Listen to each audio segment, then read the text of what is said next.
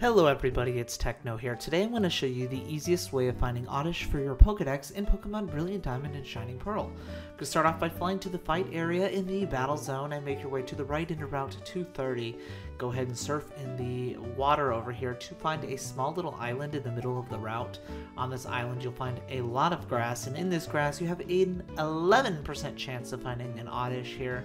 Not super common, but you also have a decent chance at finding a Gloom here, 20% chance, so you can get both of them while you're here. So that's pretty much it, guys. That's how you find Oddish in Pokemon Brilliant Diamond and Shining Pearl. I hope you enjoyed the video, and as always, I'll see you next time. Techno's out.